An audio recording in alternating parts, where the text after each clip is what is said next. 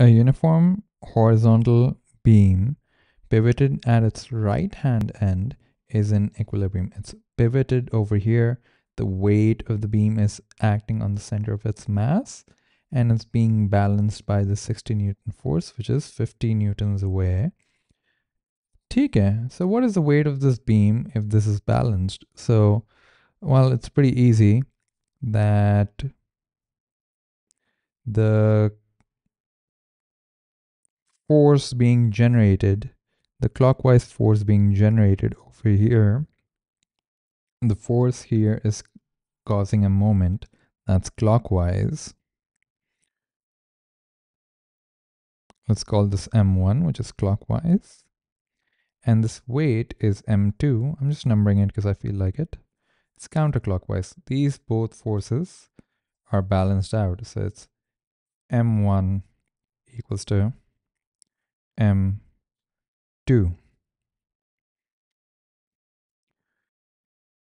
M1 is 460 times the distance, which is 50, times the weight, which is W, and the distance is 30. So struggling with space. And quickly we'll find out that W, the weight, is equal to 100 newtons. So our answer is D. 4 table lamps are shown along the position. M is the center of mass for each of these. Which lamp is the most stable one?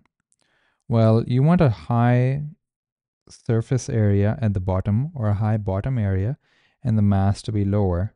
So it's the lowest over here and it's also the widest. So it's pretty easy for this one. And the answer is A over here. A vertical force is applied at the point X to balance this plank. So what's happening with this plank is at the pivot 2 meters away to the right, there's a 8 Newton force, and to the left of it, there's a 12 Newton force. And they're putting a force over here that is upwards. No, actually, I don't know. But it makes sense it is upwards because without this force, it's going to fall towards the left because even if we don't know the moment, the distance is the same and the force is greater over here. So it's definitely upwards. Now we have to figure out if it's going to be a 4 Newton or a 2 Newton. My guess is it's going to be a 2 Newton force. So instead of numbering, let's just list down the moments generated by each force.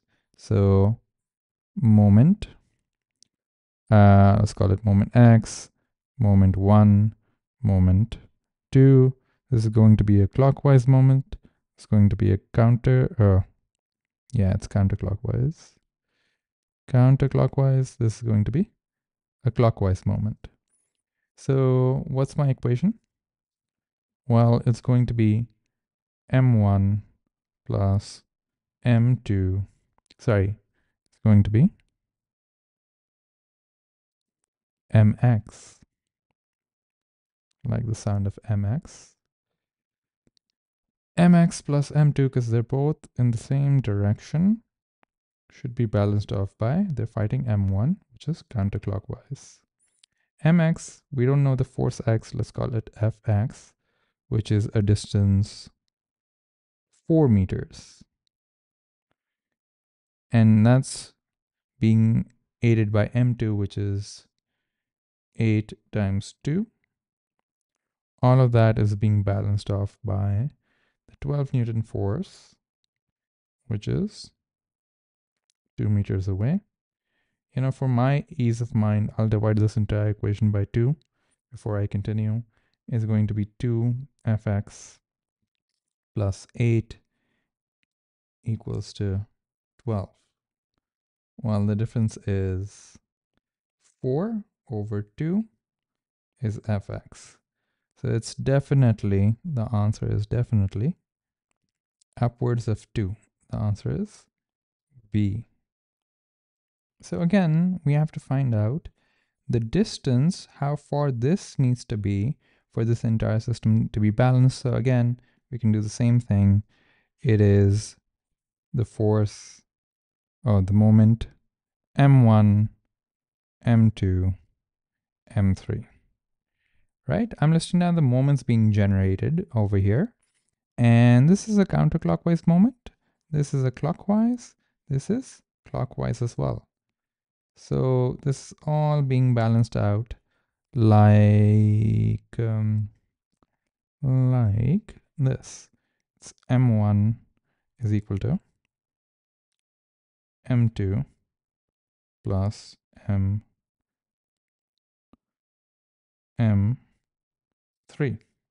right? Let's give ourselves some room. Yeah, let's keep it like that. All right. M1 is the force 300 times the distance, which is 0.4 meter away. M2 is 350, the force is 350 times d. That is the distance. We don't know the distance. M3 is the 100 Newton force times 0.5. Now we have to do is solve for d.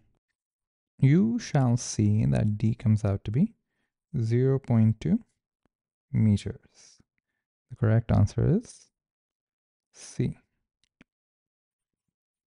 A diver of weight 500 newtons stands at the end.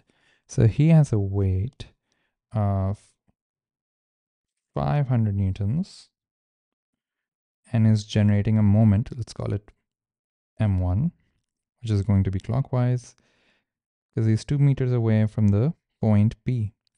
The springboard has a weight. The springboard that he's standing on also has a similar weight of 500 newtons and is acting towards the center, so it's acting 1 meter away from the pivot. And that's the geometric center of this board. So what equation can we form? Well, the total moment, I don't have to balance it out. I just need to know what the total moment is. Well, for one thing, it's going to be clockwise, not that anyone asked, is going to be these two forces, or these two moments combined. And this is M2, of course. M1 is 500 times 2, and that's 500 times 1. That's the same as 500 times 3, which is cool. If you can figure this part out, just solve the top part and you'll get 1500 Newton meter. That's the unit for moment. Our answer is D. I really like this question. The diagram shows a muscle and bones in a person's arm. The hand holds a load of 40 newtons. We can see that. So the pivot is over here, and this is essentially a lever where it's being held up by the force of this muscle, right? The elbow acts as a pivot, and the tension in the muscle keeps the part of the arm horizontal. So this is how he's holding it, right? Now, essentially what's going on is this is your pivot over here.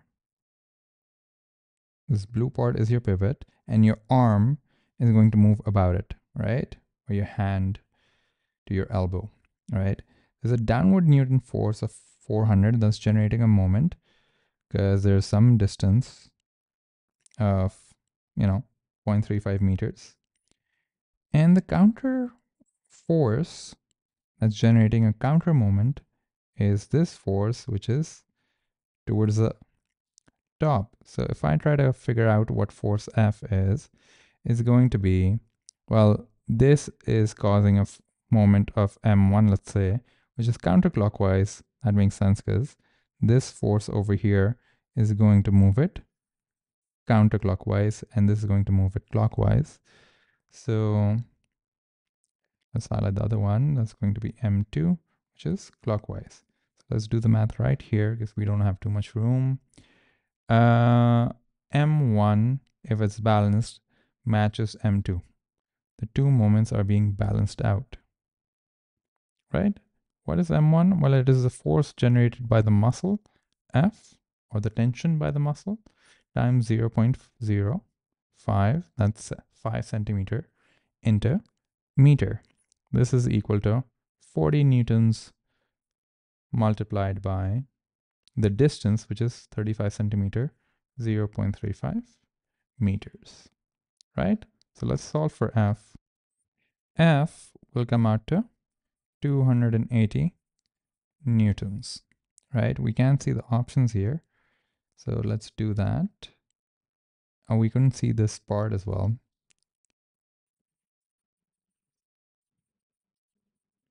All right. So we couldn't see the distance earlier.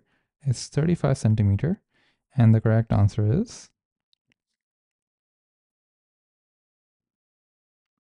C. Yep.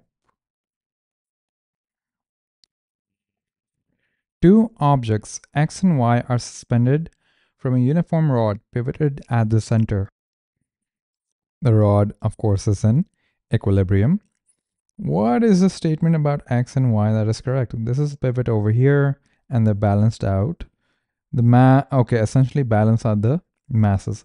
So let's say the mass is, or the force of X, the mass is gonna be proportional to the force, so we can ignore it and just talk about the force. Let's say this is force. So between the two, yeah, there's no way about it. So let's say this is force F. So we gotta figure out in terms of F, what is this going to be, right? So actually it's better to call it X. The force value is X and this is Fy.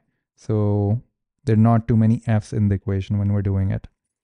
So essentially there are two moments, one for X and one for Fy. That's going to be the force X times the distance 0.1, because that's the distance, 10 centimeter into meters. And this is being balanced out by Fy, which is 0.25 away. So if I make Fy the subject, I realize that that is essentially X over 2.5. Now, X over 2.5, what is that? That is roughly 0.4x. So the force Fy is 0.4 times x. It's less.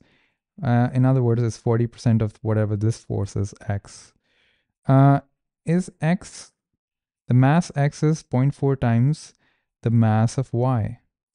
It's the other way around. The mass x is 2.5 times the mass of y. Yes, that is true.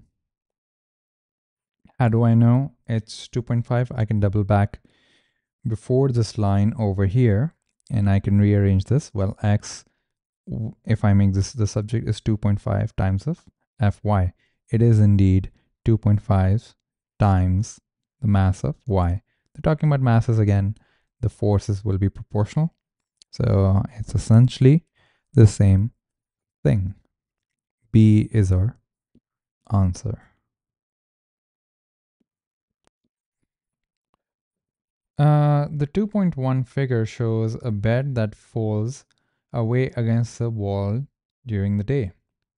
When horizontal, the bed is supported on the side by the hinge. It's just a classic pivot. The weight W on the bed acts through the center, which is at the horizontal distance, 0.5 meters away. Okay. Calculate the weight of the bed if the mass of the bed is 26 kilograms and the gravitational field strength is this much, which is 10, right? That's pretty easy.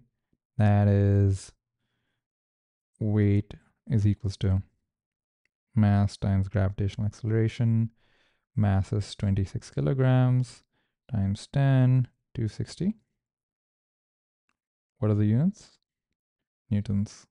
You don't put the units in, you won't get the mark for it. Now moving on, let's bring this lower.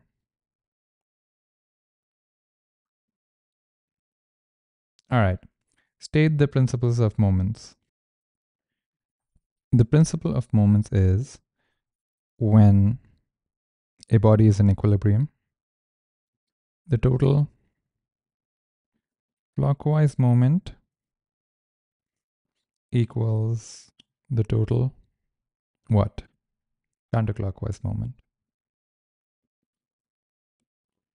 So let's quickly draw a free body diagram where the downward force was W, the weight, which was 260 newtons. And the upward force is something we have to calculate. And this is 0.35 meters away. And this is 0.3 meters away. And this point, it should be very easy.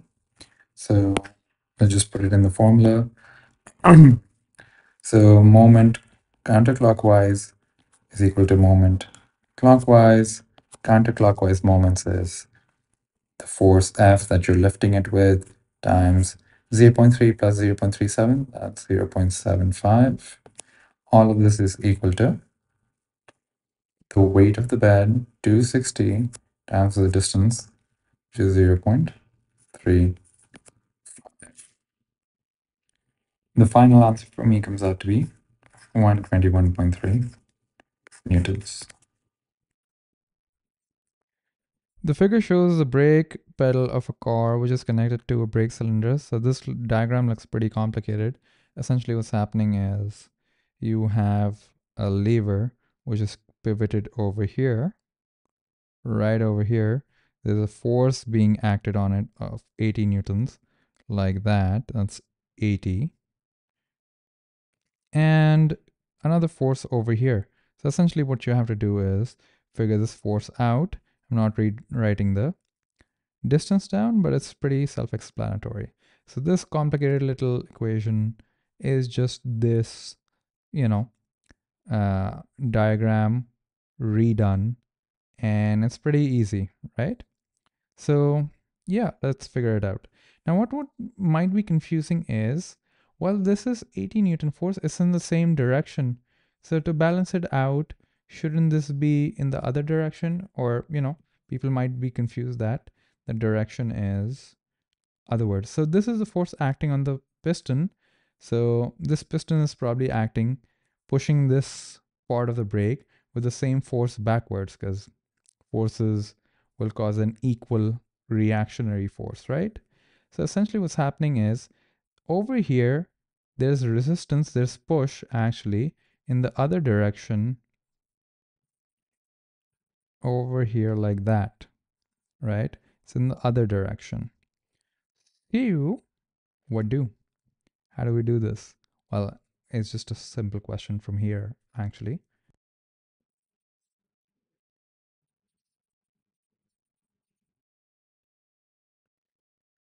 Okay.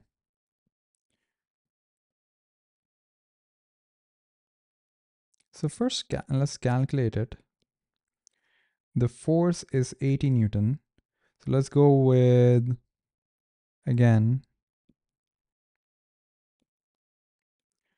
the moment caused by the 80 Newton force is equal to,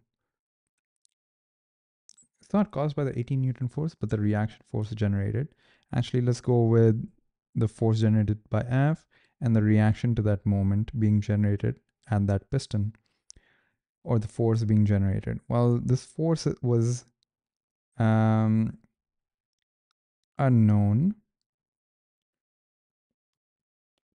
and it was 0.22 meters away, because 18 plus 4 is 22 in meters would be 0.22.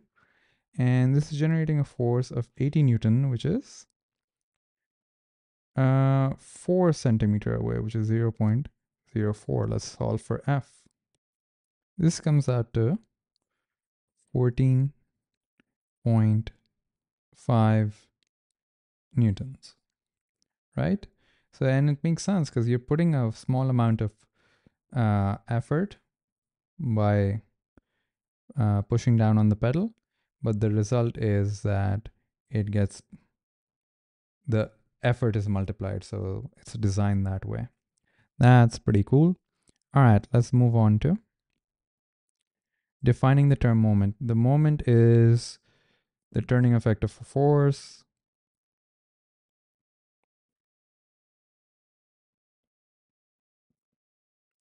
of a force. And the formula, essentially, that's what they're asking, is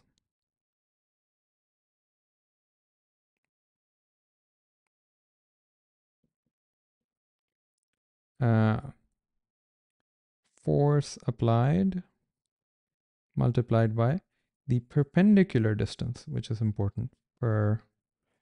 Perpendicular distance from the pivot.